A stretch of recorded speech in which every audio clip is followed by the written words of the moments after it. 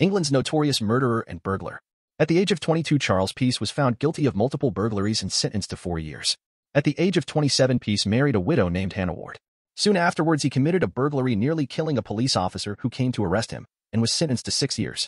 On August 1, 1876, 44-year-old Peace was interrupted while burgling a house in Manchester.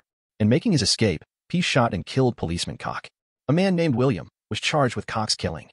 In 1877, Peace befriended Arthur Dyson and his wife Catherine. He made advances towards Mrs. Dyson, and to what extent she reciprocated is not clear. In June 1876, Dyson threw a card into the garden of Peace's house, reading, "Charles Peace is requested not to interfere with my family."